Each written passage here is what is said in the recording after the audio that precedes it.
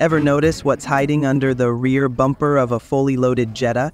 Today we're taking a look at the hidden features most people never see. First, after the rear bumper bracket goes on, a low-frequency antenna gets wired in. It plays a key role in the car's keyless entry system. They use a torque-controlled gun to lock it down, then snap in the connector. The bumper locks into this metal support. It's held with 4 self-tapping screws, plus there's another bracket under the taillight. Both sides are built the same. To make sure the gap between the bumper and trunk lid looks clean, a custom tool helps align it just right. Now this next piece, big deal. It helps with air pressure release and cabin airflow.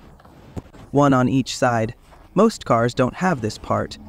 It helps new drivers. It's part of the lane change assist. That fancy tire pressure system only comes on top trims.